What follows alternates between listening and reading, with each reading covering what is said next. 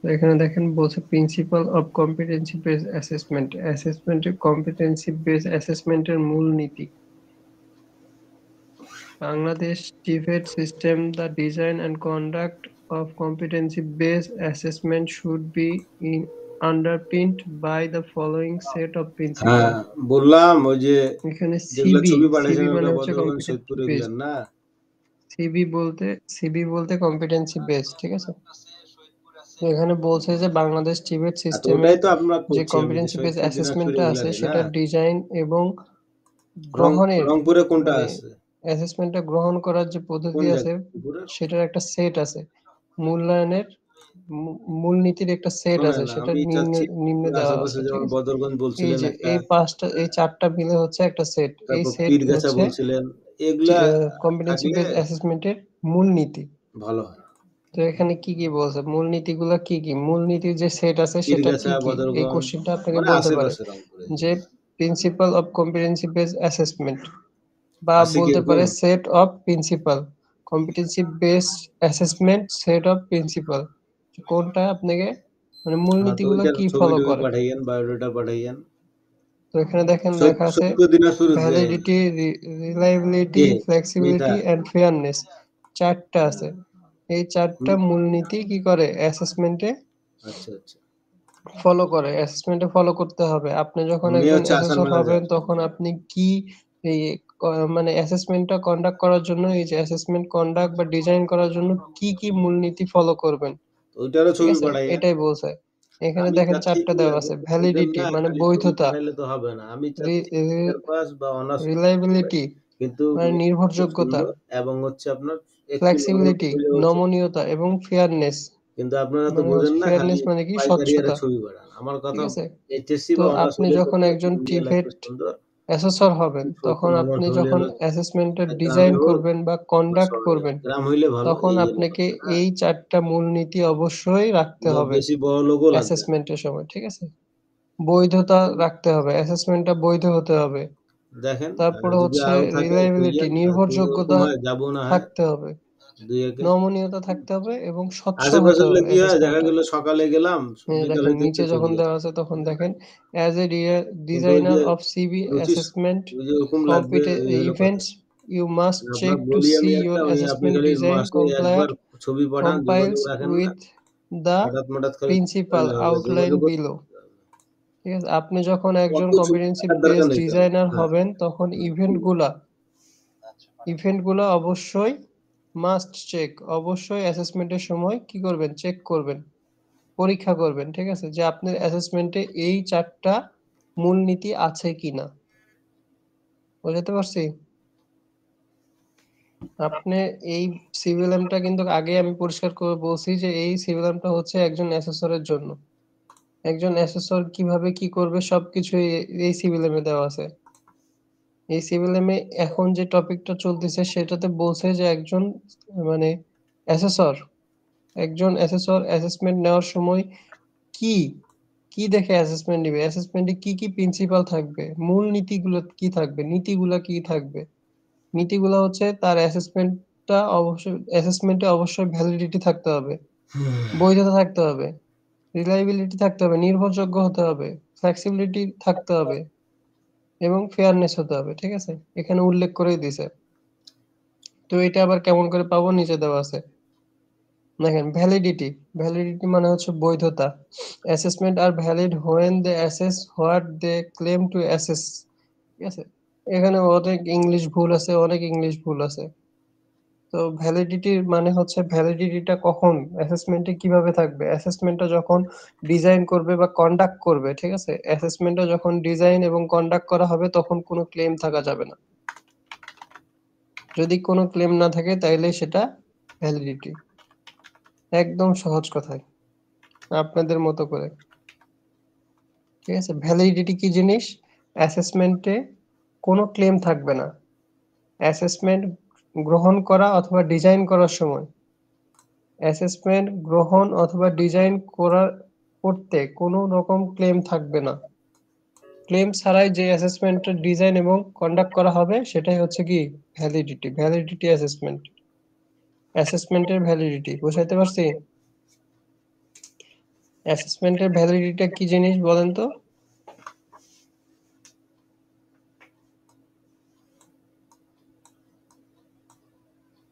আমার কথা কি শোনা যাচ্ছে না?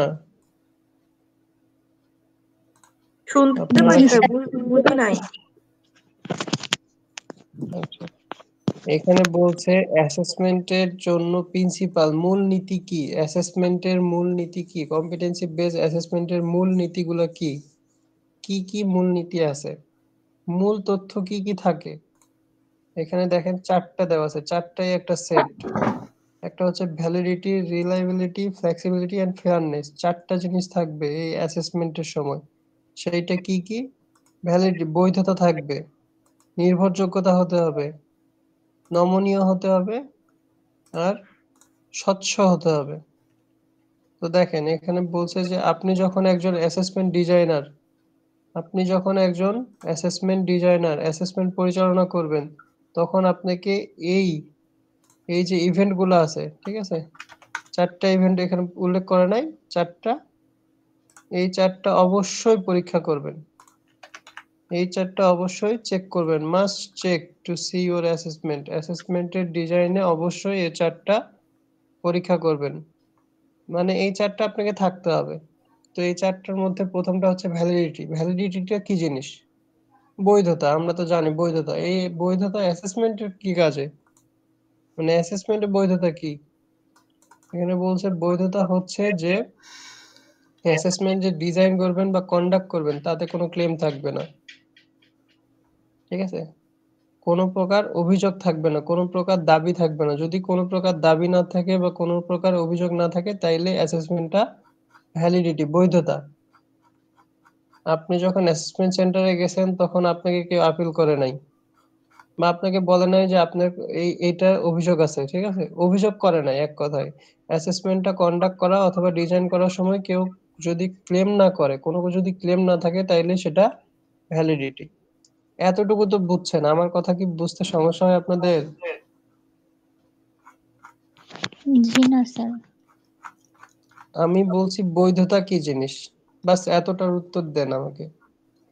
বৈধতাটা কি জিনিস? অ্যাসেসমেন্টে বৈধতা কি? স্যার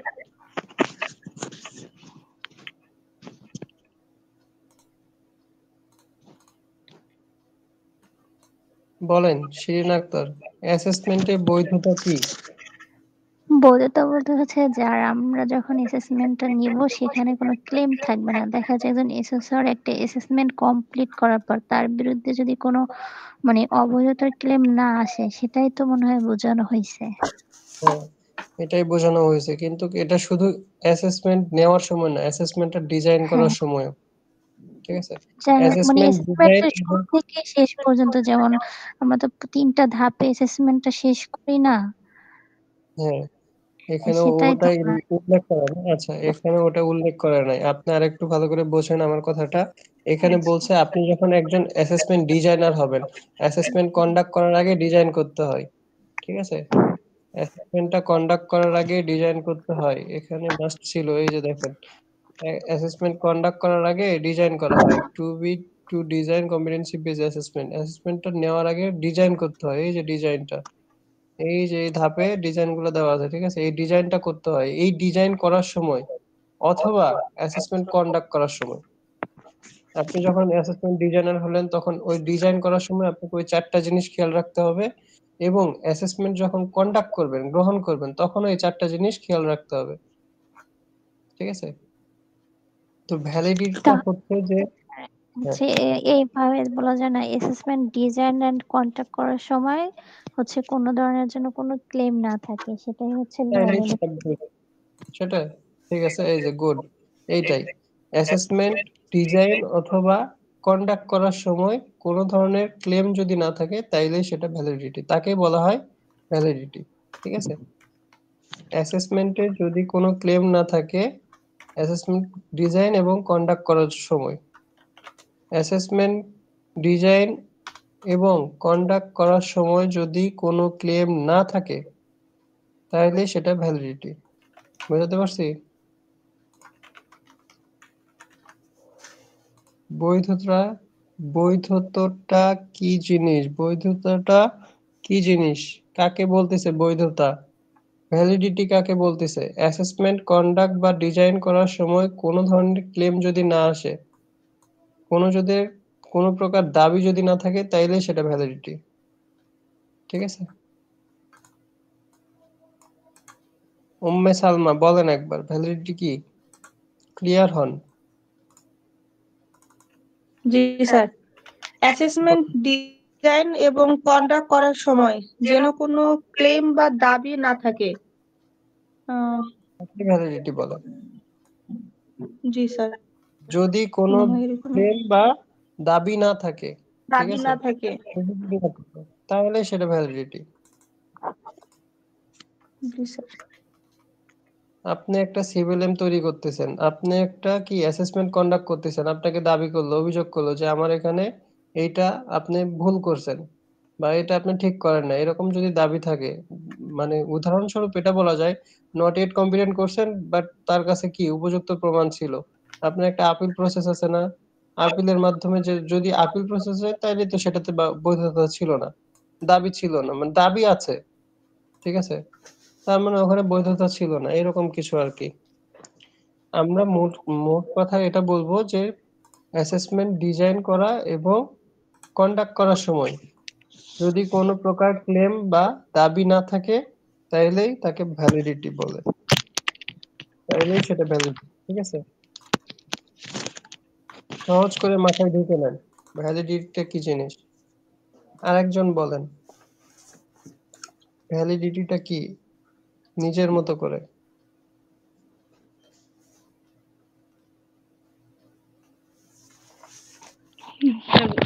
অ্যাসেসমেন্ট ডিজাইন এবং কন্ডাক্ট করার সময় যদি কোনো ক্লেম না থাকে সেটাকেই ভ্যালিডিটি বলে। সেটাই হচ্ছে অ্যাসেসমেন্টের ভ্যালিডিটি। ঠিক আছে, থ্যাংক ইউ। এই যে দেখেন নিচে যখন যাব তখনই আমরা বুঝবো। এখানে দেখেন লেখা আছে the validity is relation to assessment means, অ্যাসেসমেন্টের সাথে ভ্যালিডিটির কি সম্পর্ক বা সম্পর্কটা কি জিনিস। অ্যাসেসমেন্টে ভ্যালিডিটির সম্পর্কটা কি? Assessment will cover the range of skill and knowledge sufficient to demonstrate competency. Competency অর্জনের জন্য অ্যাসেসমেন্টে স্কিল এবং নলেজ, পর্যাপ্ত স্কিল এবং নলেজ কি করবে? ডেমনস্ট্রেট করবে, প্রদর্শন করবে, প্রদর্শনের মাধ্যমে কি করবে? কম্পিটেন্সি অর্জন করবে, তাইলেই সেটা কি হবে? ভ্যালিডিটি হবে। সেই স্কিল এবং নলেজ যথেষ্ট পরিমাণ উপযুক্ত স্কিল এবং নলেজ কি করবে? প্রদর্শন করবে। আপনারা মনে হয় অনেক বেশি এক্সাইটেড হয়ে আছেন, একটু কুল হন এবং মাথায় ভালো করে ঢুকে নেন, মাথার মধ্যে রাখেন, দেখেন সবকিছু ক্লিয়ার, পরিষ্কার করে দেওয়া আছে। Assessment will cover the range of skill and knowledge sufficient to demonstrate competency. Competency অর্জনের জন্য অ্যাসেসমেন্টে স্কিল এবং নলেজ পর্যাপ্ত, মানে আমার ভাষায় যদি আমি বলি যে অ্যাসেসমেন্টে পর্যাপ্ত স্কিল এবং নলেজ ডেমনস্ট্রেটের মাধ্যমে প্রদর্শন করাটাই হচ্ছে কি? ভ্যালিডিটি। অ্যাসেসমেন্টে পর্যাপ্ত স্কিল এবং নলেজ ডেমনস্ট্রেট করতে হবে, মানে প্রদর্শন করতে হবে। ঠিক আছে, যদি প্রদর্শন করতে পারে তাহলে সেটা ভ্যালিড, আর যদি না প্রদর্শন করতে পারে বা কাভার যদি না করতে পারে তাহলে সেটা কি? ভ্যালিড না। আমরা ডেমনস্ট্রেট বলতে কি বুঝতেছি? ডেমনস্ট্রেট বলতে প্র্যাকটিক্যালটা বুঝতেছি না। আপনি যে একটা কাজ দিয়েছে, যে আপনি একটা শার্ট কি করবেন? সেলাই করবেন, কিন্তু সময়ের মধ্যে আপনি সেটা করতে পারলেন না, ঠিক আছে, আপনার স্কিল এবং নলেজ কি হয়েছে? যথেষ্ট পরিমাণ না, ডেমনস্ট্রেট করে আপনি সেটা প্রমাণ করছেন, তখন আপনার এটা ভ্যালিড হয় নাই।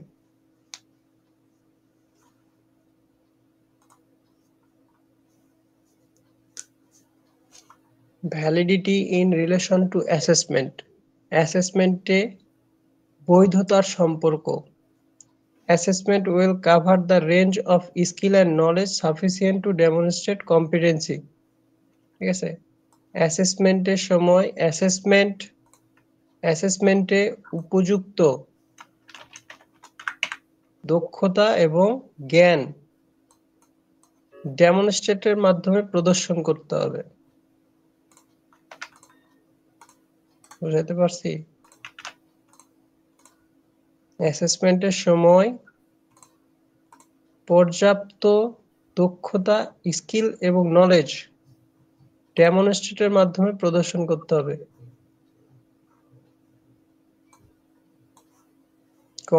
অ্যাসেসমেন্টে কম্পিটেন্সি অর্জনের জন্য যথেষ্ট পরিমাণ স্কিল এবং নলেজ প্রদর্শন করতে হবে শেষ এটাই হচ্ছে অ্যাসেসমেন্টের সাথে ভ্যালিডিটির সম্পর্ক বৈধতার সম্পর্ক আপনারা কি বুঝতে পারতেছেন কোনো সারা শব্দ আসতেছে না আমি একটু মানে বেশি হাইপার হয়ে গেছি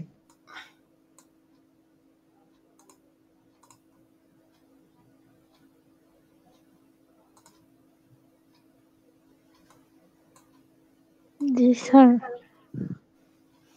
শুধু জি স্যার না একটু বলেন আপনি ক্লাসটা যখন বলেন যাচ্ছেন তখন সব ঠিক আছে, শুধু আমার একটাই প্রবলেম হচ্ছে আমার কোশ্চেন গুলো বুঝতে সমস্যা হয়। আচ্ছা এখানে আপনাকে বলবে যে ভ্যালিডিটির অ্যাসেসমেন্টের সাথে ভ্যালিডিটির সম্পর্কটা কি বলেন তো তখন আপনাকে বলতে হবে অ্যাসেসমেন্টের সাথে ভ্যালিডিটির সম্পর্ক হচ্ছে অ্যাসেসমেন্টের সময় পর্যাপ্ত স্কিল এবং নলেজ কি করতে হয় ডেমনস্ট্রেট করতে হয় এটাই সিম্পল কথাই বলে দিছে অ্যাসেসমেন্টে কম্পিটেন্সি অর্জনের জন্য পর্যাপ্ত স্কিল এবং নলেজ প্রদর্শন করতে হয় প্রদর্শন করাটা হচ্ছে ভ্যালিডিটি আর অ্যাসেসমেন্টের সাথে যেহেতু অ্যাসেসমেন্টে এটা প্রদর্শন করতেছে সেহেতু অ্যাসেসমেন্টের সাথে এটা হচ্ছে কি ভ্যালিডিটি রিলেশন সম্পর্ক ঠিক আছে জি স্যার। এতটা ভেঙে বলার পরেও যদি কারো সমস্যা থাকে অ্যাসেসমেন্ট কম্পিটেন্সি হচ্ছে যোগ্যতা যাচাইয়ের সময় কি স্কিল এবং নলেজ প্রদর্শন করতে হবে এটাই তো ডেমনস্ট্রেশনের এটা মাধ্যমে হচ্ছে সম্পর্ক প্রদর্শন করা হ্যাঁ ডেমনস্ট্রেট মানে প্রদর্শন করা এটা হচ্ছে সম্পর্ক তাহলে তো অ্যাসেসমেন্টের সাথে ভ্যালিডিটির সম্পর্ক ঠিক আছে আমি যখন আমার তারপরে সম্পূর্ণ হচ্ছে নলেজ এন্ড স্কিলটা প্রদর্শন করতে পারবো তখনই তো আমার কাজের বৈধতা প্রকাশ পাবে তাই না হ্যাঁ এটাই আর আচ্ছা এটা তো তারপর বলতে পারি কিন্তু প্রশ্ন আসলে তো বুঝতে পারি না এটাই সমস্যা প্রশ্ন তো এরকমই যে এই বোল্ড আকারে যেটা আছে সেটাই আপনার প্রশ্ন ঠিক আছে বোল্ড আকারে যেটা আছে সেটাই আপনার প্রশ্ন ভ্যালিডিটি অ্যাসেসমেন্টে ভ্যালিডিটির সাথে সম্পর্ক কি ভ্যালিডিটির সাথে অ্যাসেসমেন্টের সম্পর্কটা কি বাস আপনি ওইটুকু লিখলে আপনার উত্তর ক্লিয়ার যে অ্যাসেসমেন্টে পর্যাপ্ত স্কিল এবং নলেজকে কি করতে হবে প্রদর্শন করতে হবে এটা হচ্ছে তার সম্পর্ক তারপর দেখি next integrate knowledge and skill with their practical application অ্যাসেসমেন্টে আপনার নলেজ এবং স্কিল কি করতে হবে প্র্যাকটিক্যাল একই ব্যবহারিক প্রয়োগের মাধ্যমে প্রদর্শন করতে হবে বা ব্যবহারিক মানে এখানে আপনার মূল কথা আমি বলি এখন মূল কথাটা হচ্ছে যে নলেজ এবং স্কিল যাচাইয়ের পদ্ধতিটাই হচ্ছে validity knowledge skill অ্যাসেসমেন্টের knowledge skill যাচাইয়ের পদ্ধতি হচ্ছে রিলেশন ঠিক আছে অ্যাসেসমেন্টে নলেজ স্কিল একজন ক্যান্ডিডেটের নলেজ স্কিল যাচাই বাছাই করার সম্পর্কটাই হচ্ছে অ্যাসেসমেন্ট আর ভ্যালিডিটির সম্পর্ক বুঝতে পারছি এটা হচ্ছে সহজ কথাই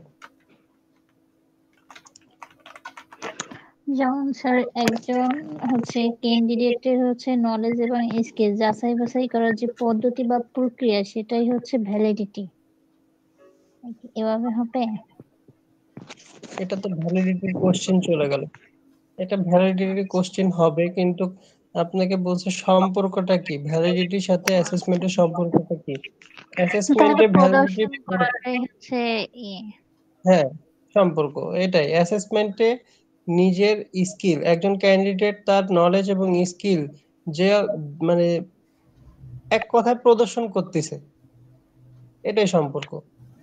স্যার কোনো জবের মাধ্যমে কি প্রদর্শন করতেছে নাকি এটা অন্য কোনো ভাবে? ডেমনস্ট্রেট মানে তো প্র্যাকটিক্যাল জি হ্যাঁ স্যার। অবশ্যই জি ব্যবহারিক স্যার। ক্ষেত্রে। এটাতে মাথা খারাপ করার কিছু নাই, এটা জাস্ট বলছে যে ডেমনস্ট্রেট মানে সম্পর্কটা কি, অ্যাসেসমেন্টে ভ্যালিডিটির সম্পর্ক কি, কিভাবে আপনি ভ্যালিডিটিটা অ্যাসেসমেন্টের সাথে সম্পর্কিত। অ্যাসেসমেন্টে যখন বৈধতা থাকবে, তখন বৈধ অবস্থায় অ্যাসেসমেন্টটা হবে, তখন এটাই তো অ্যাসেসমেন্টের সাথে সম্পর্ক। ঠিক আছে, লাস্ট এটা দেখি। ডিউরিং অ্যাসেসমেন্টের সময় এ candidate competency should however practicable be made on evidence gathered on a number of occasions and in a variety of situation। ঠিক আছে, এখানে বলছে অ্যাসেসমেন্টের সময় একজন ক্যান্ডিডেট সক্ষমতা অর্জনের যে এভিডেন্সটা সেটা আপনাকে কালেক্ট করতে হবে। ঢাকা প্রথম কথা হচ্ছে যে অ্যাসেসমেন্টে পর্যাপ্ত স্কিল এবং নলেজ কি করবে, প্রদর্শন করবে। দ্বিতীয় কথা হচ্ছে যে তার যে তার যে নলেজ এবং স্কিল আছে সেটা ব্যবহারিক কোনো কাজে প্রয়োগ করবে।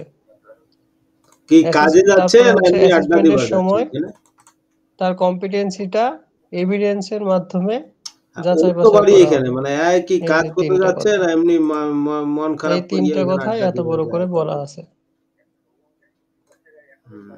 বোঝাতে পারছি? অ্যাসেসমেন্টে ভ্যালিডিটি বৈধতার সম্পর্ক কি? অ্যাসেসমেন্টে বৈধতার সম্পর্ক হচ্ছে তিনটা। একটা হচ্ছে অ্যাসেসমেন্টে পর্যাপ্ত স্কিল এবং নলেজ কি করবে, প্রদর্শন করবে। ঠিক আছে, দ্বিতীয়টা হচ্ছে যে তো বাড়ি মানে টেনশন দেয় এত ইন্টারগ্রেট একসাথে, ঠিক না, একই সাথে নলেজ এবং স্কিল এখন ওইখানে যা ব্যবহারিক কাজে প্রয়োগ করবে। ব্যবহারিক কাজে একই সাথে নলেজ এবং স্কিল প্রয়োগ করবে। 3 নম্বরটা হচ্ছে অ্যাসেসমেন্টের সময় একজন ক্যান্ডিডেট সক্ষমতা অর্জনের জন্য এভিডেন্স গ্যাদার করবে, এভিডেন্স সংগ্রহ করবে। ঠিক আছে, হ্যাঁ আমি ওটা নিয়ে ভাবি নাই কেন, এই তিনটা কথাই ওই নিজে ওই পকেটে নাই টাকা, তিনটাতে ইনকাম নাই, তার এমনি 2 দিন রিলেশনটা থাকিয়া বা চলে আছে। বুঝেন নাই নাটক। ঠিক আছে শিরিনা আক্তার বলেন তো এই তিনটা আবার রিপ্লে করেন। স্যার প্রথমটা হচ্ছে অ্যাসেসমেন্টের সময় একজন ক্যান্ডিডেট তার স্কিল এবং নলেজ হচ্ছে প্রদর্শন করবে। আর দ্বিতীয় হচ্ছে একই সময় তার স্কিল এবং নলেজ কোনো প্র্যাকটিক্যাল কাজের মাধ্যমে অ্যাপ্লাই করবে। আর দ্বিতীয় হচ্ছে তার হচ্ছে এভিডেন্স বা তথ্যগুলো গ্যাদার করবে, মানে এক জায়গায় করবে যে কাজগুলো করা হয়েছে অ্যাসেসমেন্টের সময় সেটা কি সংগ্রহ করবে। হ্যাঁ শেষ। আচ্ছা, তারপর আরেকটা কথা, এটা হচ্ছে important. Evidence is sufficient is the unit elements of competency or learning outcome have been suitably sampled। ঠিক আছে, সাফিসিয়েন্ট বলতে কি বোঝাচ্ছে এখানে?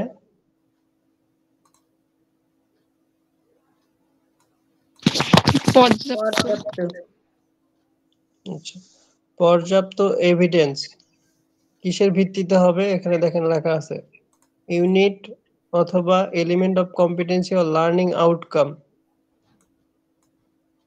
ইউনিট অফ কম্পিটেন্সি অথবা লার্নিং আউটকামের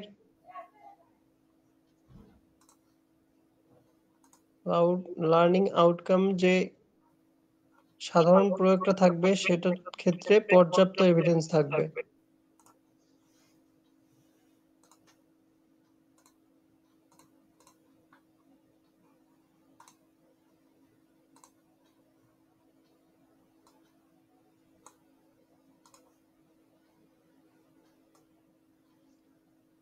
এখানে বলছে যে পর্যাপ্ত পরিমাণ কি থাকবে, উপযুক্ত প্রমাণ থাকবে। উপযুক্ত প্রমাণ থাকবে কিসের? ইউনিট অফ কম্পিটেন্সি এবং লার্নিং আউটকাম। লার্নিং আউটকাম এবং ইউনিট অফ কম্পিটেন্সি পর্যাপ্ত তথ্য পর্যাপ্ত প্রমাণ থাকতে হবে, তাইলে সেটা ভ্যালিডিটি। আসলে এখানে অনেক কিছু মিস্টেক করছে। এটা এরকম করে হতো যে ইউনিট অফ কম্পিটেন্সি এবং লার্নিং আউটকাম দুইটার পর্যাপ্ত এভিডেন্সটাই হচ্ছে কি ভ্যালিডিটি। ঠিক আছে, আমার মনে রাখতে হবে এই যে এটা প্রথম যেটা আছে সেটা principal of competency base assessment, এর সেট কয়টা, প্রিন্সিপাল সেট কয়টা, এই চারটা মনে রাখতে হবে। তারপর বলছে যে একজন ডিজাইনার হিসেবে আপনি যখন একজন ডিজাইনার হবেন তখন কি কি বিষয় চেক করবেন, মাস্ট চেক কি কি চেক করবেন, তখন হবে এই চারটা। ঠিক আছে, এই চারটা বিষয় চেক করবেন। এখন বলছে ভ্যালিডিটিটা কি জিনিস, তখন কথা হচ্ছে যে অ্যাসেসমেন্ট ডিজাইন করা বা কন্ডাক্ট করার সময় কোন ধরনের অভিযোগ বা ক্লেম যদি না থাকে তাইলেই সেটার ভ্যালিডিটি। ক্লেম যদি না থাকে তাহলে সেটা ভ্যালিডিটির সাথে অ্যাসেসমেন্টের রিলেশন কি? ভ্যালিডিটির সাথে অ্যাসেসমেন্টের রিলেশন হচ্ছে অ্যাসেসমেন্টের সময় পর্যাপ্ত স্কিল এবং নলেজ প্রদর্শন করবে। অ্যাসেসমেন্টের সময় একই সাথে স্কিল এবং নলেজ কি করবে, ব্যবহারিক প্রয়োগ করবে। অ্যাসেসমেন্টের সময় একজন ক্যান্ডিডেট পর্যাপ্ত এভিডেন্স কি করবে, সংগ্রহ করবে। শেষ, এই 5টা কথা। তারপর বলছে পর্যাপ্ত এভিডেন্স, তখন মানে পর্যাপ্ত এভিডেন্স কিসের উপর, কিসের পর্যাপ্ত এভিডেন্স? পর্যাপ্ত এভিডেন্স থাকতে হবে কিসের উপর, ইউনিট অফ কম্পিটেন্সি অথবা লার্নিং আউটকামের উপর। ঠিক আছে, তাইলে সেটা ভ্যালিডিটি। রিলায়েবিলিটি মানে হচ্ছে যে নির্ভরযোগ্য, যে অ্যাসেসমেন্টটা গ্রহণ করবেন অথবা ডিজাইন করবেন সেটা হবে নির্ভরযোগ্য। ঠিক আছে, এক কথায় ফ্লেক্সিবিলিটি কি করে আরেকবার বলি, ভ্যালিডিটি, রিলায়েবিলিটি, ফ্লেক্সিবিলিটি এবং ফেয়ারনেস, এই চারটা কি কখন কাজে লাগবে বলেন তো? এই চারটা কাজে লাগবে তখন যখন একটা অ্যাসেসমেন্ট আপনি কন্ডাক্ট করতে যাবেন অথবা একটা অ্যাসেসমেন্ট ডিজাইন করবেন, তখন এই চারটা মূলনীতি দরকার। ঠিক আছে, এই মূলনীতিগুলা কি কি সেটা আপনাকে জানতে হবে। ভ্যালিডিটিটা কি জিনিস? ভ্যালিডিটিটা হচ্ছে যদি কোনো ক্লেম না থাকে তাইলেই সেটা ভ্যালিড। অ্যাসেসমেন্টে যদি কোনো ক্লেম না থাকে তাহলে সেটা ভ্যালিড। রিলায়েবিলিটি কি জিনিস? অ্যাসেসমেন্টটা যদি নির্ভরযোগ্য হয় তাহলেই সেটা কি অ্যাসেসমেন্ট রিলায়েবিলিটি।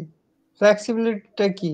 নমনীয়তা, অবশ্যই সেটা নমনীয়তা হতে হবে, নমনীয় হতে হবে। ফেয়ারনেস, স্বচ্ছ হতে হবে। এখানে দেখেন সেটাই বলা আছে, assessment are reliable when the method and procedure used are consistently interpreted and applied over time with different candidate।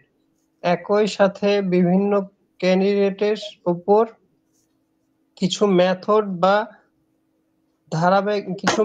ধারাবাহিকভাবে কি করা, প্রয়োগ করা।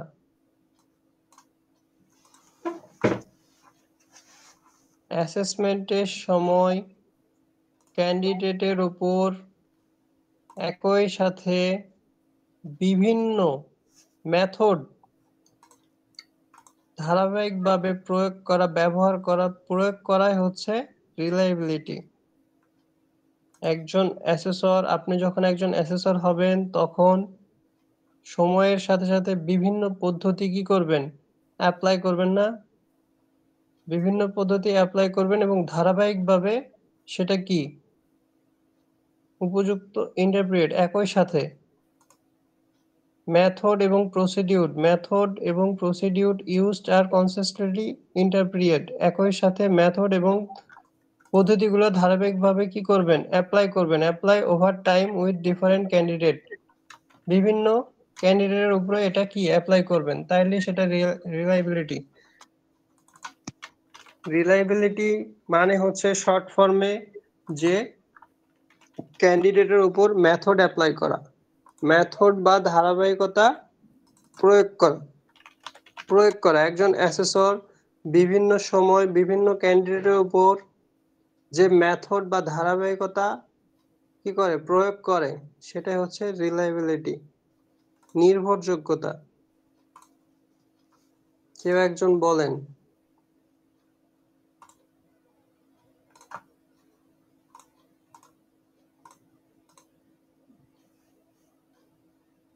রিলায়েবিলিটিটা কি জিনিস কেউ একজন বলেন।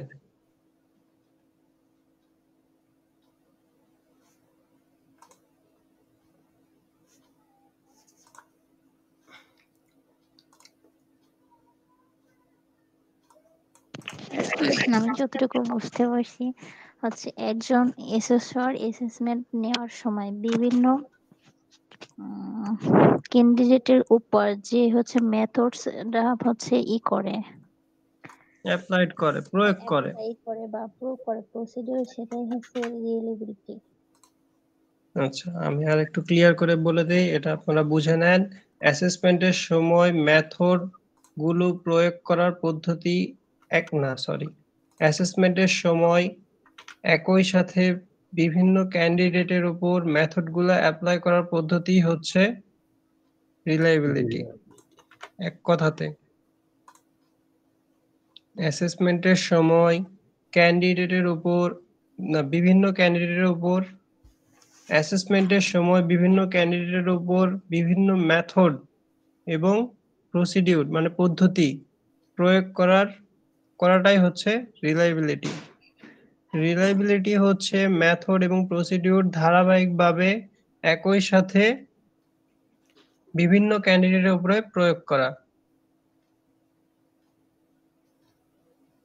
আমার ভাষায় বলতে গেলে একজন ক্যান্ডিডেটের উপরে আপনি বিভিন্ন মেথড এবং ধারাবাহিকভাবে সেটা কি করতেছেন, পর্যবেক্ষণ করতেছেন, এটা হচ্ছে রিলায়েবিলিটি। ধারাবাহিকভাবে পরিচালনা করা, একটার পরে একটা ইভেন্ট পরে আরেকটা ইভেন্ট, একটা মেথড পরে আরেকটা মেথড, এবং বিভিন্ন ক্যান্ডিডেট, শুধুমাত্র একটা ক্যান্ডিডেট না, বিভিন্ন ক্যান্ডিডেট, 4-5টা ক্যান্ডিডেটের উপরে আপনি এই মেথডগুলা যখন ধারাবাহিকভাবে নিচ্ছেন তখনই সেটা রিলায়েবিলিটি। বুঝাতে পারছি?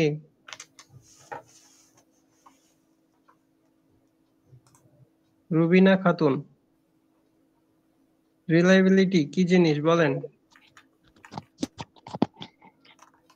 অ্যাসেসমেন্টের সময় বিভিন্ন ক্যান্ডিডেটের উপর ধারাবাহিকভাবে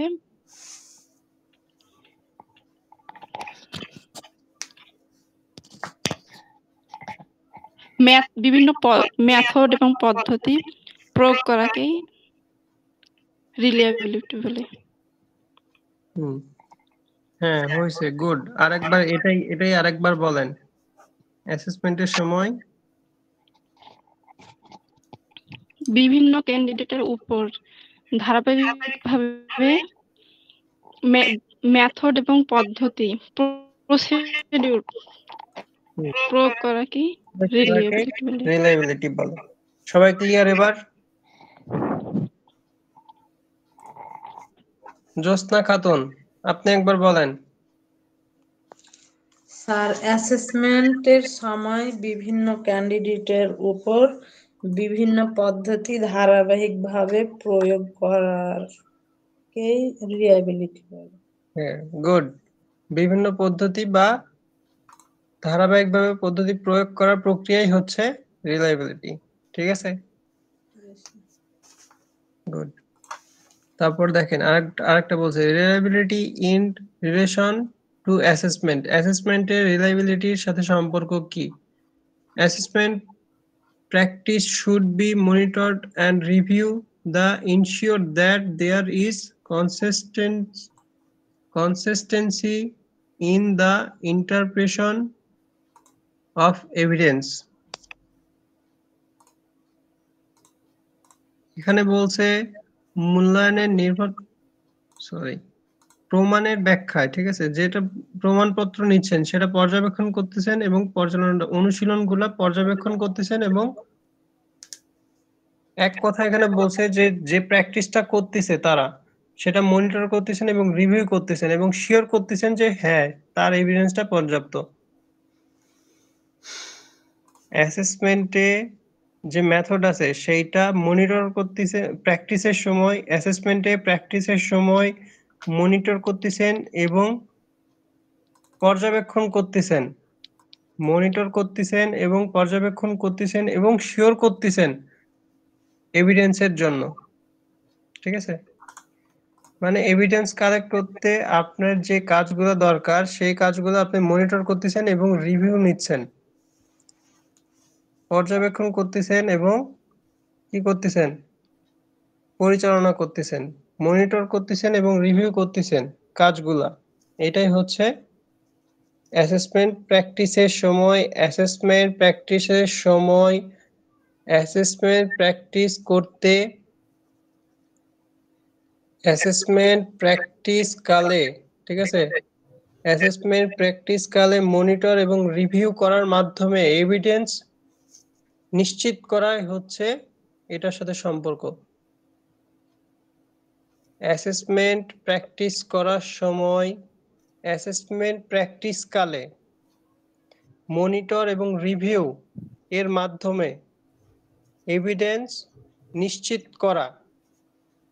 ঠিক আছে, এটা হচ্ছে 1 নাম্বার সম্পর্ক। প্রথম সম্পর্ক হচ্ছে অ্যাসেসমেন্ট প্র্যাকটিস করতে করার মানে অ্যাসেসমেন্ট প্র্যাকটিস কালে মনিটর এবং রিভিউ এর মাধ্যমে এভিডেন্স নিশ্চিত করা। এতটাই। কেউ একজন বলেন। মোকাররম স্যার বলেন। এটা কি রিএবিলিটি হবে স্যার? রিএবিলিটি সম্পর্ক? হ্যাঁ, এভিডেন্স নেওয়ার সময় অ্যাসেসমেন্ট প্র্যাকটিস মানে অ্যাসেসমেন্ট প্র্যাকটিস করার সময় মনিটরিং ও রিভিউ এর মাধ্যমে এভিডেন্স নিশ্চিত করাই হচ্ছে এটা সম্পর্ক। গুড, ঠিক আছে, বুঝতে পারছেন? শিরিনা আক্তার। জি স্যার। শিরিনা আক্তার এখন বলেন। স্যার আমি বলছি অ্যাসেসমেন্ট চলাকালীন সময় পর্যবেক্ষণ এবং রিভিউর মাধ্যমে এভিডেন্স কালেক্ট করাই হচ্ছে রিয়েলেবিলিটি। রিয়েলেবিলিটির সাথে অ্যাসেসমেন্টের সম্পর্ক। ঠিক আছে, রিলায়েবিলিটির সাথে অ্যাসেসমেন্টের সম্পর্ক হচ্ছে অ্যাসেসমেন্ট পরিচালনাকালে মানে অ্যাসেসমেন্ট চলাকালে মনিটর এবং রিভিউ করা। ঠিক আছে, রিভিউ করার মাধ্যমে নিশ্চিত এভিডেন্স নিশ্চিত করা, এটাই হচ্ছে এর সম্পর্ক। এতটুকুই। তারপর দ্বিতীয় নাম্বারটা, assessor must be competent in terms of the national competency standard of assessment. Assessor অবশ্যই কম্পিটেন্ট হতে হবে জাতীয় কি স্ট্যান্ডার্ড, কম্পিটেন্সি স্ট্যান্ডার্ডের উপর, জাতীয় কম্পিটেন্সি স্ট্যান্ডার্ডের উপর অবশ্যই কি হতে হবে, কম্পিটেন্ট হতে হবে।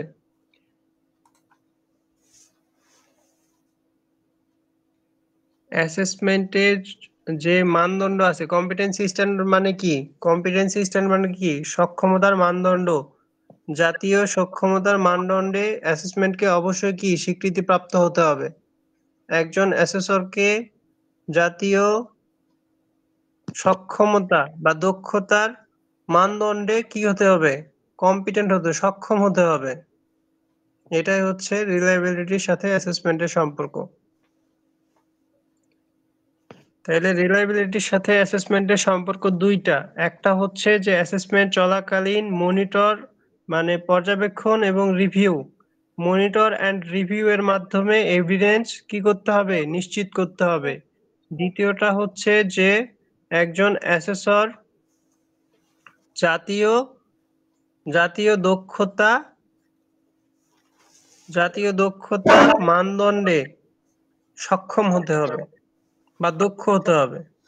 ঠিক আছে, এই দুটাই। আপনারা নিজেদের মতো করে বলেন তো একটু।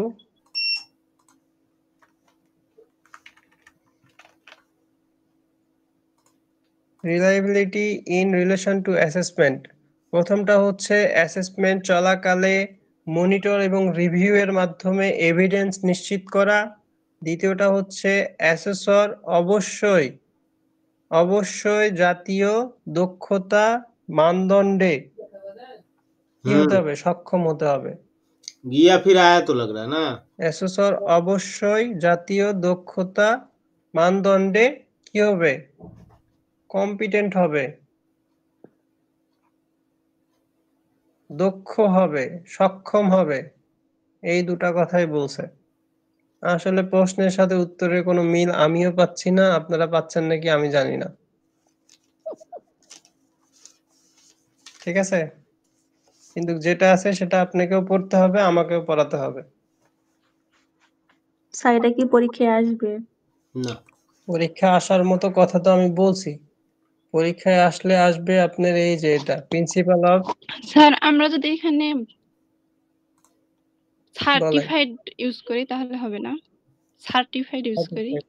হ্যাঁ অবশ্যই, সার্টিফাইড অ্যাসেসর, স্বীকৃতিপ্রাপ্ত অ্যাসেসর দ্বারা এই অ্যাসেসমেন্টটা পরিচালনা করতে হবে, এরকমটাই বুঝাইছে এক কথায়। কিন্তু উত্তরে ওখানে কি লিখছে দেখছেন, ওখানে লেখা আছে যেটা, ওটার যেটা মিনিংটা হচ্ছে যে অ্যাসেসর অবশ্যই জাতীয় সক্ষমতার মানদণ্ডে কি হতে হবে, দক্ষ হতে হবে। এটা যদি আপনার ভাষায় হইতো তাইলে হইতো যে জাতীয় সক্ষমতা মানদণ্ডে অ্যাসেসরকে অবশ্যই কি হতে হবে, স্বীকৃতিপ্রাপ্ত হতে হবে। ঠিক আছে, আচ্ছা ফটকার ভাষাটাকে একটু ভাষায় বলে দিছে ওখানে। বিষয়টা কিন্তু একই স্যার, ওরা একটু এইভাবে লিখছে তাই অ্যাসেসর মাস্ট বি কম্পিটেন্ট ওই হচ্ছে ন্যাশনাল স্কিল বা লেভেলে বা ওই লেভেলে থাকতে হবে, এইটা লিখলেও হবে, একই কথা। হ্যাঁ, স্বীকৃতিপ্রাপ্ত হতে হবে, আর এখানে বলছে কি অ্যাসেসমেন্টে দক্ষ হতে হবে। স্বীকৃতি না প্রাপ্ত হলে দক্ষ হবে, কম্পিটেন্ট মানে তো কি স্বীকৃতি পাচ্ছে না। আচ্ছা যাক, যেটা বলছে সেটাই আমরা পড়বো, তারপরে দেখা যাবে। তাইলে আমরা দুইটা জিনিস এখন ক্লিয়ার হয়েছি কিনা এটা একটু শিওর করেন, ভ্যালিডিটি আর রিলায়েবিলিটি। ভ্যালিডিটি কি জিনিস, রিলায়েবিলিটি কি জিনিস, এটা একটু ক্লিয়ার হয়েছেন কিনা এক এক করে বলেন, বা যদি কেউ মানে এখনো না বুঝে থাকেন তাহলে এটা ক্লিয়ার করেন, কারণ এই দুটো ইম্পর্টেন্ট। সবাই কি এটা ক্লিয়ার হয়েছেন?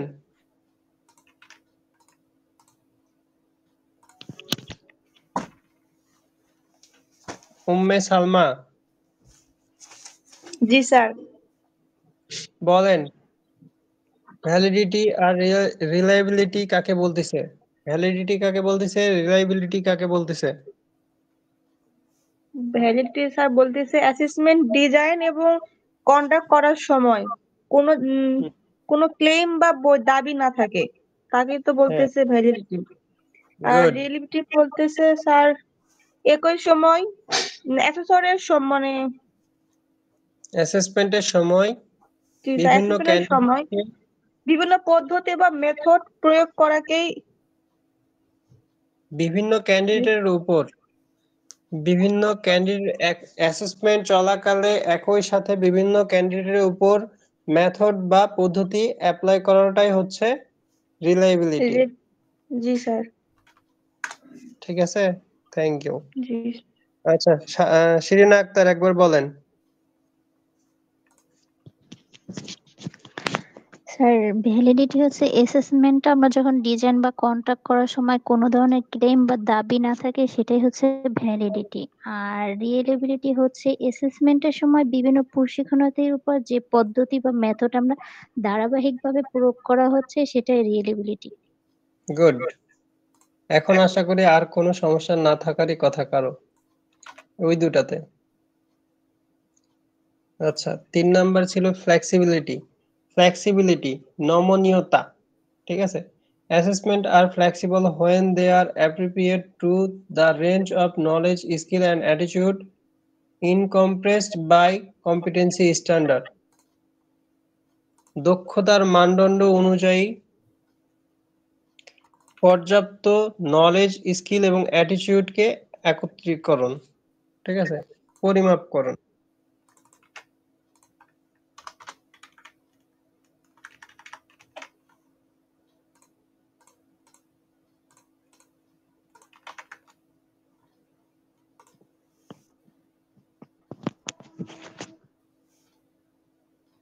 মানদণ্ড অনুযায়ী মূল্যায়ন করার প্রক্রিয়াটাই হচ্ছে ফ্লেক্সিবিলিটি। দক্ষতার মানদণ্ড অনুযায়ী স্কিল, নলেজ এবং অ্যাটিটিউড কি করা, অ্যাপ্রোপ্রিয়েট রেঞ্জ, ফ্লেক্সিবল।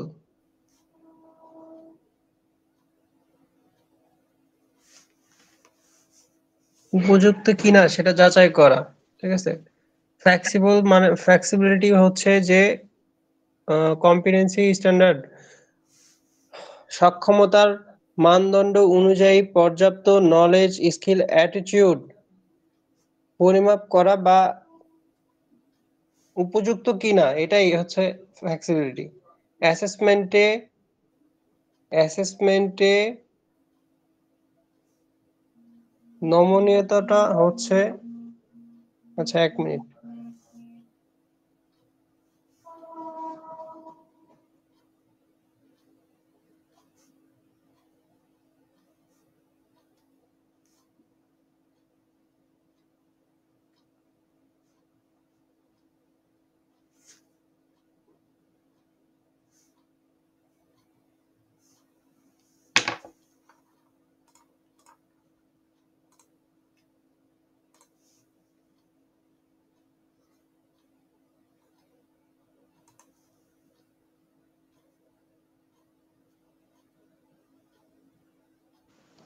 আচ্ছা, ফ্লেক্সিবিলিটি হচ্ছে নমনীয়তা। অ্যাসেসমেন্টের সময় নলেজ, স্কিল, অ্যাটিটিউডটা কি মানদণ্ড অনুযায়ী হয়েছে কিনা এটা যাচাই করাটাই হচ্ছে ফ্লেক্সিবিলিটি। এক কথাতেই অ্যাসেসমেন্টটা সক্ষমতার মানদণ্ড অনুযায়ী পর্যাপ্ত নলেজ, স্কিল এবং অ্যাটিটিউড আছে কিনা এটা যাচাই পদ্ধতিটা হচ্ছে ফ্লেক্সিবিলিটি। ফ্লেক্সিবিলিটিটা হচ্ছে যে অ্যাসেসমেন্ট কন্ডাক্ট না, এটা হচ্ছে যে কম্পিটেন্সি স্ট্যান্ডার্ড অনুযায়ী, সক্ষমতার মানদণ্ড অনুযায়ী পর্যাপ্ত নলেজ, স্কিল, অ্যাটিটিউড আছে কিনা, ঠিক আছে, এটা যাচাই করার পদ্ধতিটা হচ্ছে ফ্লেক্সিবিলিটি। তাহলে ফ্লেক্সিবিলিটি কি? অ্যাসেসমেন্টে সক্ষমতার মানদণ্ড অনুযায়ী পর্যাপ্ত নলেজ, স্কিল, অ্যাটিটিউড, এক কথাটাই এতই। ফ্লেক্সিবিলিটি হচ্ছে অ্যাসেসমেন্টের সক্ষমতার মানদণ্ড অনুযায়ী পর্যাপ্ত নলেজ, স্কিল এবং অ্যাটিটিউড, এতটুকু লিখলেই হবে আমার জানা মতে। বুঝতে পারছেন? ফ্লেক্সিবিলিটিটা হচ্ছে অ্যাসেসমেন্টে সক্ষমতার মানদণ্ড অনুযায়ী পর্যাপ্ত নলেজ, স্কিল, অ্যাটিটিউড।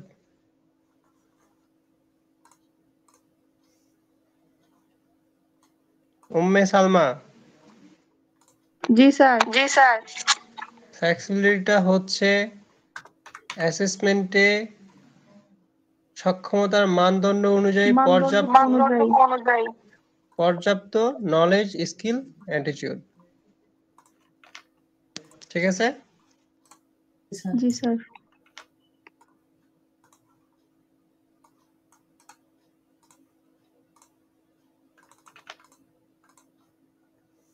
আমরা এইভাবে বলতে পারি না স্যার, অ্যাসেসমেন্ট নেওয়ার সময়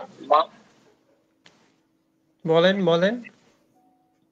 অ্যাসেসমেন্ট নেওয়ার সময় মানদণ্ড অনুযায়ী অ্যাটিটিউড, দক্ষতা ও জ্ঞান পরিমাপ করাকে ফ্লেক্সিবিলিটি। হ্যাঁ, মানে আমার ভাষায় হচ্ছে যে কম্পিটেন্সি স্ট্যান্ডার্ড অনুযায়ী, ঠিক আছে, সক্ষমতার মানদণ্ড অনুযায়ী অ্যাসেসমেন্টে নলেজ, স্কিল এবং অ্যাটিটিউড যাচাইকরণ, এটাই হচ্ছে ফ্লেক্সিবিলিটি, ঠিক আছে। পর্যাপ্ত নলেজ, স্কিল, অ্যাটিটিউড যাচাই, কিন্তু এখানে যাচাই কথাটা উল্লেখ করে না। এখানে বলছে যে শুধু এটা বলছে যে অ্যাসেসমেন্টে কম্পিটেন্সি স্ট্যান্ডার্ড অনুযায়ী নলেজ, স্কিল এবং অ্যাটিটিউড এর পরিমাণ, ঠিক আছে, range of knowledge, skill and attitude, পরিমাণ অ্যাসেসমেন্টে। যেহেতু পরিমাণটা বোঝানো করে না যে কম্পিটেন্সি স্ট্যান্ডার্ড অনুযায়ী মানে হচ্ছে একজন ক্যান্ডিডেটের নলেজ স্কিল এবং অ্যাটিটিউড মানে যেটা প্রয়োজন সেটা আছে কিনা সেটা যাচাই করার পদ্ধতি হচ্ছে ফ্লেক্সিবিলিটি। হ্যাঁ, এটাও হবে, কিন্তু আপনার ক্ষেত্রে অনেক বড় হয়ে যায়, এই জন্য শর্ট করে আমারটা বলাটা আরেকটু আমারটা শোনেন, তাহলে আপনারা বুঝতে পারবেন। ফ্লেক্সিবিলিটি হচ্ছে অ্যাসেসমেন্টে কম্পিটেন্সি মানে সক্ষমতার মানদণ্ড অনুযায়ী নলেজ স্কিল পর্যাপ্ত নলেজ স্কিল অ্যাটিটিউড শেষ। ফ্লেক্সিবিলিটি হচ্ছে অ্যাসেসমেন্টে সক্ষমতার মানদণ্ড অনুযায়ী পর্যাপ্ত নলেজ স্কিল অ্যাটিটিউড। ঠিক আছে? অ্যাসেসমেন্টে মানে এক কথায় বলছে যে মানদণ্ড এটা যেন কম্পিটেন্সি স্ট্যান্ডার্ড অনুযায়ী হয়। ফ্লেক্সিবিলিটি মানে হচ্ছে পর্যাপ্ত যে আমরা যেটা চেক করব, আমরা কি চেক করব মানে হচ্ছে যেমন স্কিল নলেজ এবং অ্যাটিটিউডটা যেন হচ্ছে কম্পিটেন্সি স্ট্যান্ডার্ড অনুযায়ী হয়, সেটাই হচ্ছে ফ্লেক্সিবিলিটি। হ্যাঁ, ফ্লেক্সিবিলিটি। ঠিক আছে, এই তো এটাই। আরেকবার বলেন। অ্যাসেসমেন্ট চলাকালীন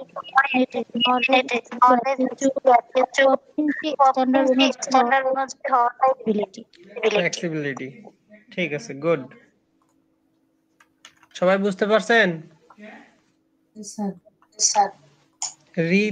ঋত্বিকা গুপ্তা,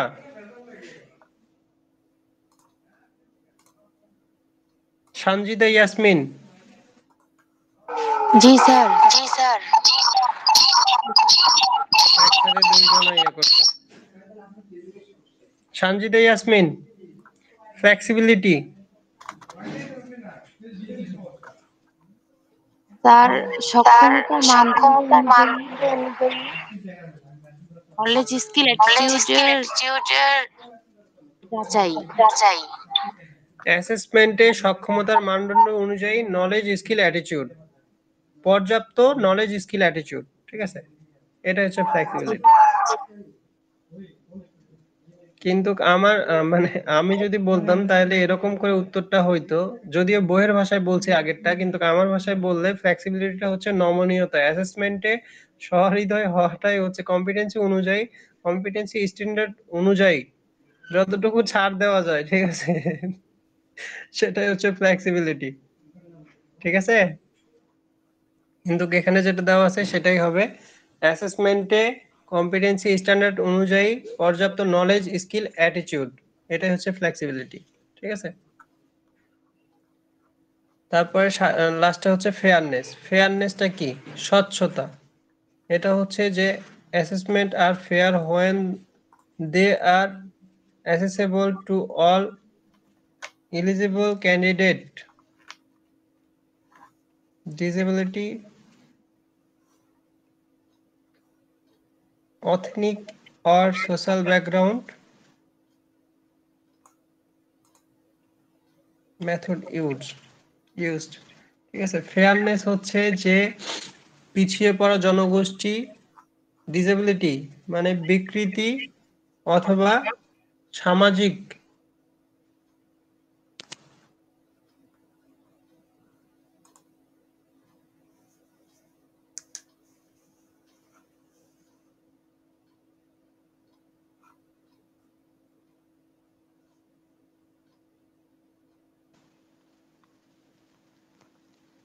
অ্যাসেসমেন্টটা তখন ফেয়ার হয় যখন ক্যান্ডিডেট স্বচ্ছ মানে ন্যায্য হয়। কখন? যখন সবগুলা মেথড ইউজড। ঠিক আছে, শুধুমাত্র একটা মেথড দিয়ে পর্যবেক্ষণ করা হয় না, যখন শুধুমাত্র একটি no one is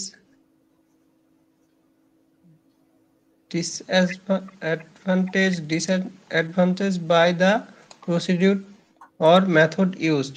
ঠিক আছে, অ্যাসেসমেন্টটা ন্যায্য হয় তখন যখন একজন ক্যান্ডিডেট কি করে, মেথড, সকল মেথড শুধুমাত্র একটি মেথডে একটি মেথড ইউজ করা হয় না, মানে ব্যবহার করা হয় না। অ্যাসেসমেন্টে একজন ক্যান্ডিডেটের জন্য শুধুমাত্র একটি মেথড ব্যবহার না করাটাই হচ্ছে ফেয়ারনেস। ঠিক আছে, অ্যাসেসমেন্টে ক্যান্ডিডেটের উপর শুধুমাত্র একটি প্রসিডিউর, ধারাবাহিক বা মেথড প্রয়োগ না করাটাই হচ্ছে ফেয়ারনেস। অ্যাসেসমেন্টে ক্যান্ডিডেটের উপর একটি পদ্ধতি বা মেথড মানে তো হচ্ছে পদ্ধতি প্রয়োগ না করাটাই হচ্ছে ফেয়ারনেস। অ্যাসেসমেন্টে ক্যান্ডিডেটের উপর একটি মেথড প্রয়োগ করাটাই হচ্ছে প্রয়োগ না করা, একটি মেথড প্রয়োগ করা যাবে না, একটি মেথড প্রয়োগ না করাটাই হচ্ছে কি ফেয়ারনেস।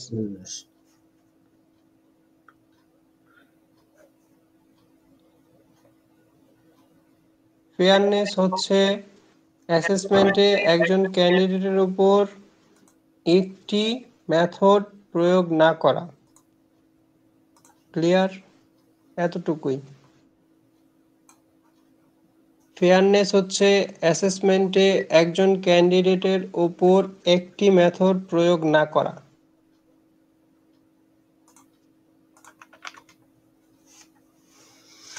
ফেয়ারনেস হচ্ছে অ্যাসেসমেন্টে একজন ক্যান্ডিডেটের উপর একটি পদ্ধতি প্রয়োগ না করা।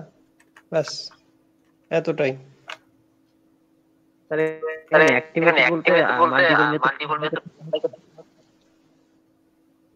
এখানে বলছে একটি মানে প্রয়োগ না করা, একটি মেথড ইউজ না করা।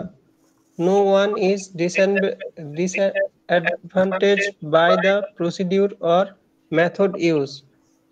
কখনো যেন একটা সুযোগ সুবিধা না নেওয়া হয় একটা মেথড ব্যবহার করে। ঠিক আছে, একটা মেথড ব্যবহার করে যেন সুযোগ সুবিধা না নেওয়া হয়, এটাই বলছে। তার মানে অবশ্যই 2টা বা 3টা মেথড কি হবে, ব্যবহার হবে। অ্যাসেসমেন্টে একজন ক্যান্ডিডেট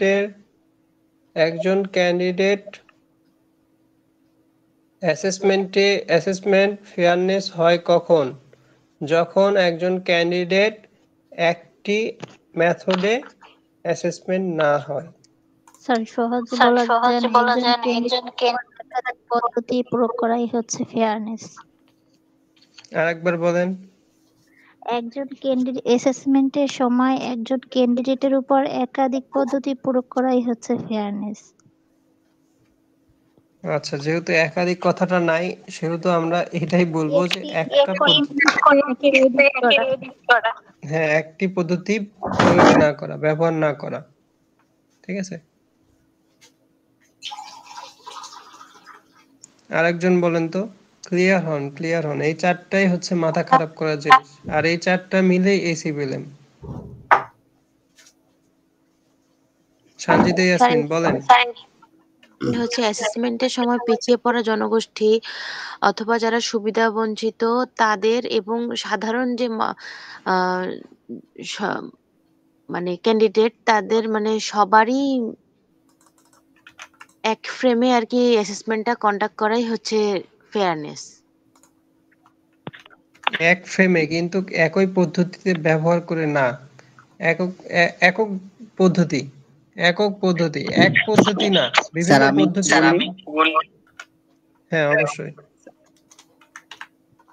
স্যার হচ্ছে অ্যাসেসমেন্টের সময় ফেয়ারনেস স্বচ্ছতা যেটা আমরা বুঝি যে আমাদের অ্যাসেসমেন্টের সময় ডিসেবিলিটি থাকতে পারে, আমার জেন্ডার পার্থক্য থাকতে পারে, ইথেন্টিক থাকতে পারে, সোশ্যাল ব্যাকগ্রাউন্ড। এই সময় যখন একজন অ্যাসেসর যখন পরীক্ষায় অ্যাসেসমেন্ট গুলো নেয় সবাইকে একই ফ্রেমে জাজমেন্ট করাটা তার জন্য সঠিক হবে না। আমাকে ভেরিয়েবল হিসেবে জাজমেন্ট করতে হবে। যেমন একজন এথেন্টিক ডিসেবিলিটি স্টুডেন্ট সে কিন্তু একজন জেনারেল জেন্ডার বা তার মতো সে স্বচ্ছতাভাবে পরীক্ষা বসতে পারবে না।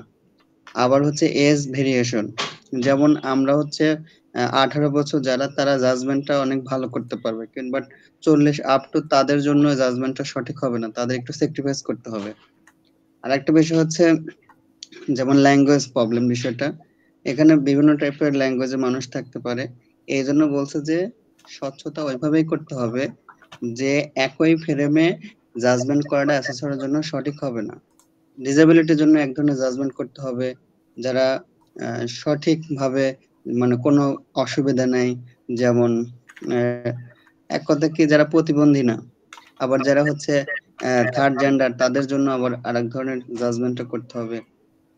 এই জন্য বলছে যে স্বচ্ছতা এমনভাবে করতে হবে যেন একই ফ্রেমে না হয়, সবাইকে জাজমেন্ট যেন একটি নির্দিষ্ট গণ্ডলের মধ্যে সীমাবদ্ধ না রেখে আলাদা জাজমেন্ট করতে হবে। আমি এতটুকুই বলছি। হ্যাঁ, এখানে এটাই বলছে যে একটা মেথড ব্যবহার করা যাবে না, ঠিক আছে? যেহেতু আমাদের আলাদা পার্সন আছে, এই জন্য একটা মেথড ব্যবহার করা যাবে না, এটাই বলছে। অ্যাসেসমেন্টে একজন ক্যান্ডিডেটের জন্য একটি মেথড ব্যবহার না করাটাই হচ্ছে ফেয়ারনেস, সহজ কথা। আর হচ্ছে স্যার আমরা জানি যে হচ্ছে প্রত্যেকটি ব্যাচে একজন ডিসেবিলিটি স্টুডেন্ট নেওয়া অত্যাবশ্যক, এই জন্য এই জাজমেন্টটা এইভাবেই করতে হবে। অ্যাসেসর কখনোই জাজমেন্টটা করতে পারবে না।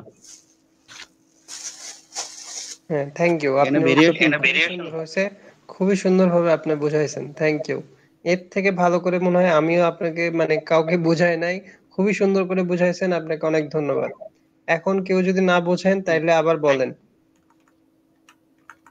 এখানে জাস্ট ফেয়ারনেস বলতে এটাই বুঝাইছে যে অ্যাসেসমেন্টের সময় একজন ক্যান্ডিডেটকে একটি মেথড ব্যবহার না করে জাজমেন্ট করা, ঠিক আছে? একটি মেথড ব্যবহার না করা, যদি একাধিক মেথড ব্যবহার করে তাইলে সেটা ফেয়ারনেস। বুঝাইতে পারছি? শিরিনা আক্তার যেটা বললেন যে একাধিক মেথড ব্যবহার করা, ঠিক আছে, এটাই হবে উত্তর, কিন্তু এখানে বলছে একটি মেথড ব্যবহার না করা, কিন্তু বলে না যে একাধিক মেথড ব্যবহার করা। এই জন্য আপনাকে বললাম যে আপনি যেটা দেওয়া আছে সেটাই উত্তর দেখবেন, যে একটি মেথড ব্যবহার না করাটাই হচ্ছে ফেয়ারনেস, ঠিক আছে? তাইলে অপোজিট সাইডে কিন্তু অটোমেটিক চলে যাচ্ছে যে একাধিক মানে পদ্ধতি ব্যবহার করতে হবে। বুঝাতে পারছি? অ্যাসেসমেন্টের সময় একজন ক্যান্ডিডেটকে একাধিক মেথডের মাধ্যমে কি করতে হবে? অ্যাসেসমেন্ট মানে স্যার আমি যেটা বুঝতে পারতেছি এখানে, কারণ এক জায়গায় 20 জন বা 10 জন যে ক্যান্ডিডেট, তার সবার বোঝার ধারণ করা, তো অনেক ক্যান্ডিডেট আছে লিখতে পারে না, সে বলতে পারে জাস্ট, তার ক্ষেত্রে যদি আমরা একই পদ্ধতি অবলম্বন করি তাহলে তো সে কম্পিটেন্ট হতে পারবে না, যেটা আমি বুঝি। তো যে বলতে পারে, আমি অনেক সময় দেখছি যে এসএসররা ওনাকে বলার সুযোগ দেয় এবং অন্যজনকে দিয়ে সেটা লেখায় নেয়। তো এটাই তো হয়েছে ভিন্ন ভিন্ন পদ্ধতি মানে অবলম্বন করে যে অ্যাসেসমেন্টটা নেওয়া হয়, সেটাই ফেয়ারনেস। কারণ যখন ওই ক্যান্ডিডেটের উপর এই পদ্ধতিটা অ্যাপ্লাই করা হয়, সেটাই তার উপর স্বচ্ছতা তার জন্য। জি, সে যদি হচ্ছে কথা না বলতে পারে, অবশ্যই সে লিখে বোঝাবে, অর্থাৎ হচ্ছে বাক প্রতিবন্ধী যেটাকে বলা হয়। তাহলে তার যদি ওই ওরালে যদি ধরে ফেল করায় দেয়, তাহলে তার জাজমেন্টটা হলো না। এন্ড ওরা সে তো মৌখিক দিতে পারবে না, তাকে অবশ্যই জাজমেন্টটা সহানুভূতি হতে হবে। এই জন্য তার জাজমেন্টটা কি করতে হবে, অন্যদিকে নিতে হবে। আমি যদি ওরালে ফেল করে দিই, সে তো কখনোই পাস করতে পারবে না, তাহলে এনে ডিসেবিলিটি তো পরীক্ষা পাস কখনোই করতে পারবে না। হ্যাঁ, এটা কি সবাই বুঝতে পারছেন ফেয়ারনেসটা কি? ফেয়ারনেসটা আরেকবার ক্লিয়ার করেন যে কোনো একজন।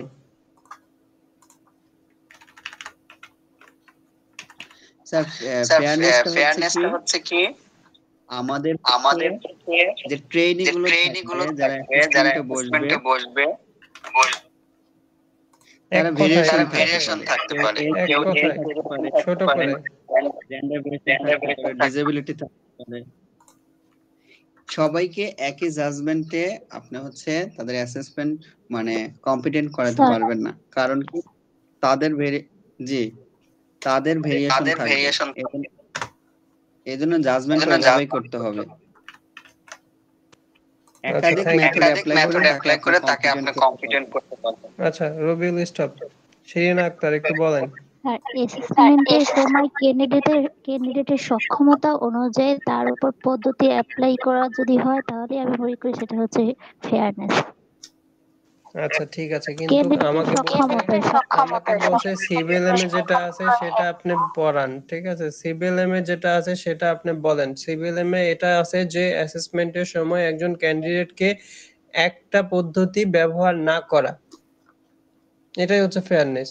ফেয়ারনেস মানে হচ্ছে অ্যাসেসমেন্টের সময় একজন ক্যান্ডিডেটের এক যে কোনো একটি পদ্ধতি প্রয়োগ না করা, একটি পদ্ধতি ব্যবহার না করা। এতটুকু কি বুঝছেন? আপনারা যে যেটা বলছেন সবকিছুই ঠিক আছে, আপনারা বিশ্লেষণ করছেন, কিন্তু এখানে সংজ্ঞা চাইছে যে ফেয়ারনেস কাকে বলে, ফেয়ারনেস বলতে কি বোঝায়। ফেয়ারনেস বলতে এটাই বোঝায় অ্যাসেসমেন্টের সময় একজন ক্যান্ডিডেটকে একটি মেথড প্রয়োগ না করা, ব্যবহার না করা, ঠিক আছে? তাহলে তো বলা যায় স্যার অ্যাসেসমেন্টের সময় একজন ক্যান্ডিডেটকে একটি পদ্ধতি প্রয়োগ না করে হচ্ছে যাচাই করা। হ্যাঁ, এটাও হতে পারে। আর আমি আপনাদেরকে প্রথমে বলছি এই যে ফেয়ারনেস বা এই রিলায়েবিলিটি, এটা হচ্ছে দুইটা কথাতে আসছে, একটা হচ্ছে ডিজাইন করার জন্য, একটা হচ্ছে অ্যাসেসমেন্ট কন্ডাক্ট করার জন্য, ঠিক আছে? দুইটা পদ্ধতিতে ব্যবহার হবে। তো যখন আপনি অ্যাসেসমেন্টে যাচ্ছেন তখন এটা কি করতেছেন, অ্যাপ্লাই করতেছেন, কিন্তু আবার যখন ডিজাইন করবেন তখনও তো এটা চিন্তা করা দরকার যে আমার এখানে অনেক ক্যান্ডিডেট থাকতে পারে, ঠিক আছে? জেন্ডার বিষয়ে ক্যান্ডিডেট থাকতে পারে, ডিসেবিলিটি ক্যান্ডিডেট থাকতে পারে, সোশ্যাল ব্যাকগ্রাউন্ড মানে সামাজিক যেটা মানে অনেক ধরনের ক্যান্ডিডেট থাকতে পারে, তাদের জন্য একটাই মেথড মানে ব্যবহার না করা, ঠিক আছে? যখন আপনাকে যদি এটা জিজ্ঞাসা করা হয় যে আপনি অ্যাসেসমেন্টটা ফেয়ারনেস করবেন কিভাবে, ফেয়ার করবেন কিভাবে, তখন আপনার উত্তরটা হবে একাধিক মেথড ব্যবহার করে, ঠিক আছে না? একাধিক মেথড যখন ব্যবহার করতেছেন তখনই তো এটা ফেয়ারনেস হয়ে যাচ্ছে না অ্যাসেসমেন্টটা? জি স্যার। ঠিক আছে কিনা, এই চারটা নিয়ে আর কোনো কথা আছে কিনা? একজন আবার প্রথম থেকে ব্রিফ করেন যে ভ্যালিডিটিটা কি জিনিস, ভ্যালিডিটি কাকে বলতেছে, রিলায়েবিলিটি কাকে বলতেছে। আমি যাকে বলতেছি সে উত্তর দিবে। প্রথম সানজিদা ইয়াসমিন, ভ্যালিডিটি কাকে বলতেছে?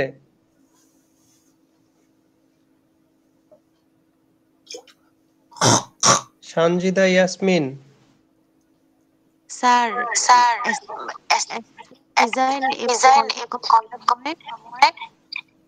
কোনো ক্লেম থাকবে না, এটাই হচ্ছে স্যার ভ্যালিডিটি। গুড। তারপর রিলায়েবিলিটি। স্যার রিলায়েবিলিটি হচ্ছে অ্যাসেসমেন্টে বিভিন্ন মানে এর উপর বিভিন্ন পদ্ধতি।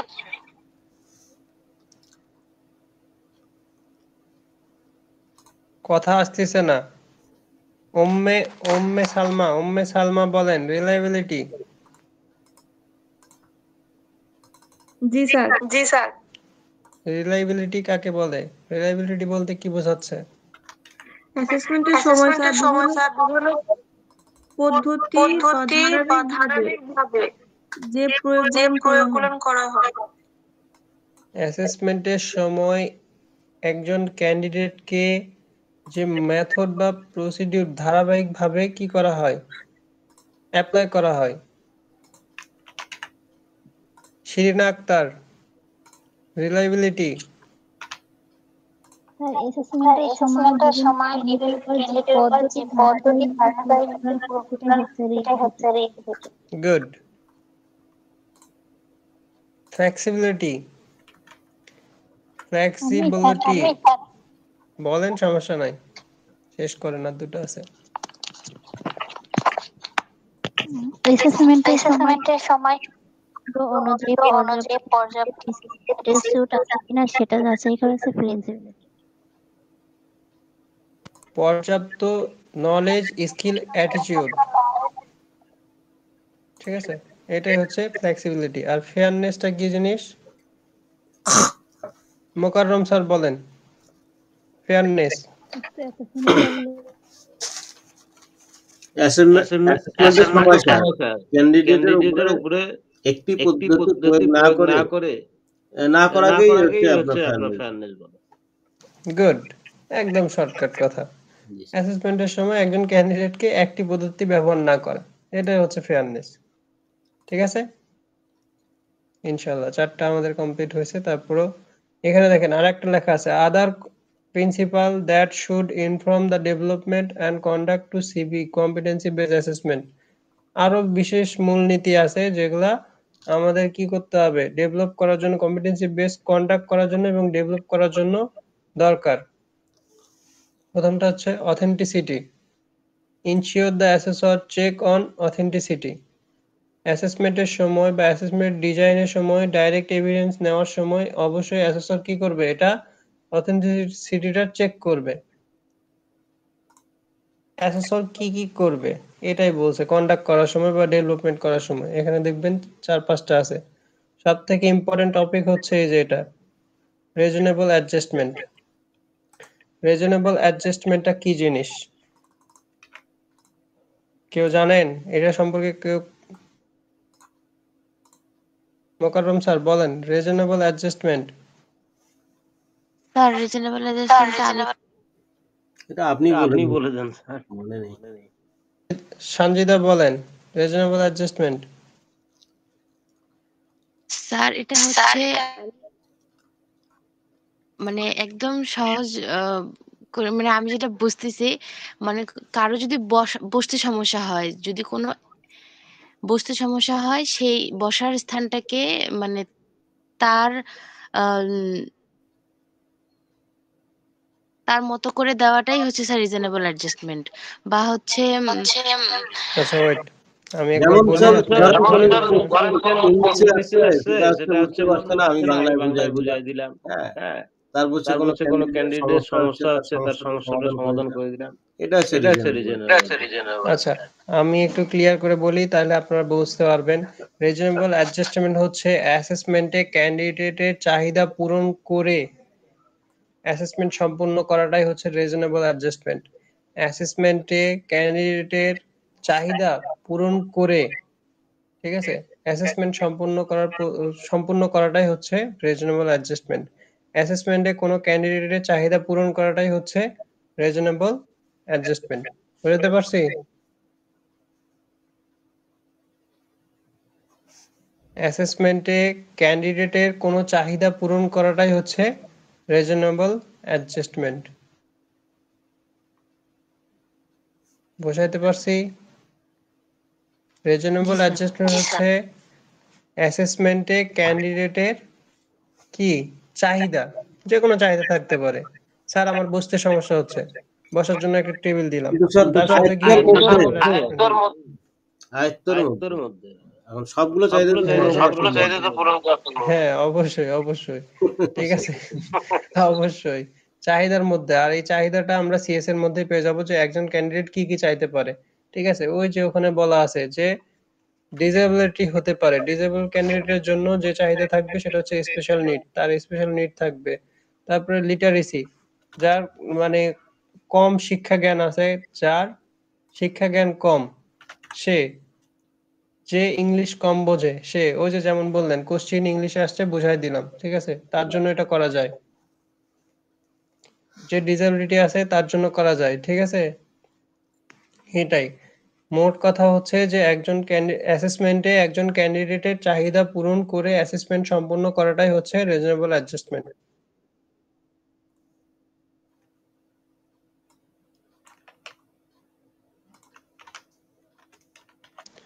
বুঝাতে পারছি?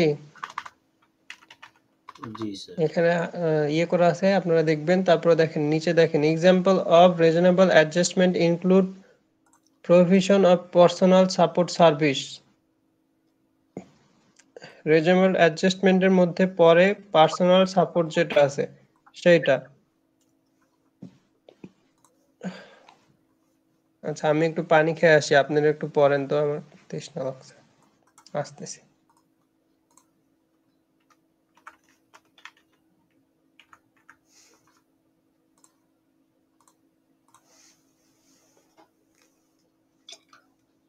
পড়েন।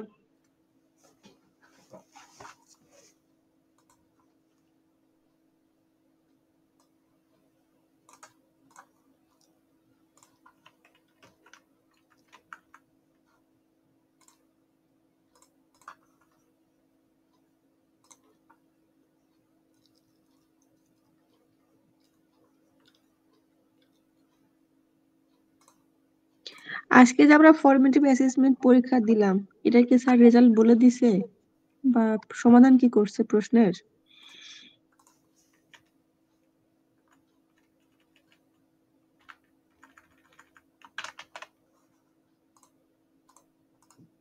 কে কে আজকে ফরমেটিভ অ্যাসেসমেন্ট দিছে?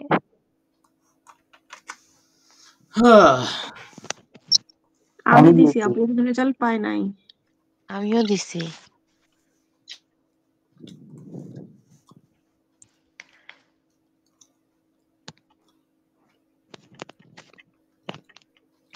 হ্যাঁ আমি শুনতে পাচ্ছি কে যেন রেজাল্টের কথা বলতেছে।